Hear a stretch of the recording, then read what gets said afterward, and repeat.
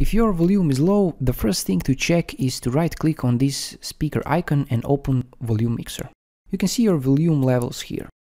If something is low, make sure to slide this up to increase the volume. You can see the volume of your application here. If I open the application, you will see it will show its volume here, so you can change it. If this doesn't work, go to Windows Settings, click System, click Sound, click Device Properties, and over here select Additional Device Properties. Select Levels tab and make sure that this slider is all the way to the right.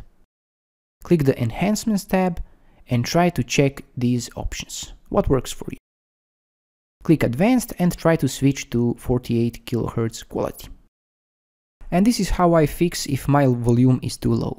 Hope this works out for you. Thanks for watching and have a nice day.